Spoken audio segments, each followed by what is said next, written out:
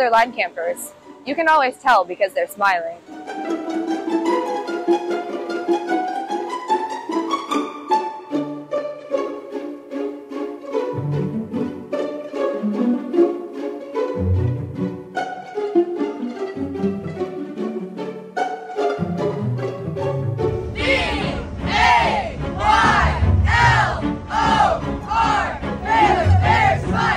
We're about to pass by the most disgusting piece of architecture I have ever seen in my entire life.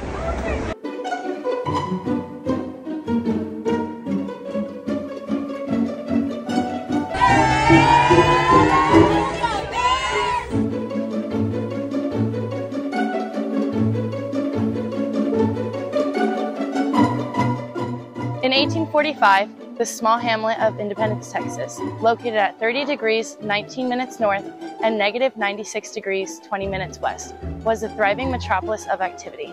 The home of Baylor University from 1845 until 1886, after the university left, the town became what it is today. A one-stop sign road and a vast sea of fields. Because this is where Baylor began, our new students visit here every summer during Baylor Line Camp to mark the official start of their journey as Baylor Bears. B-B-B-A-Y-L-L-L-O-R, B-A-Y-L-O-R, Baylor Bears fight!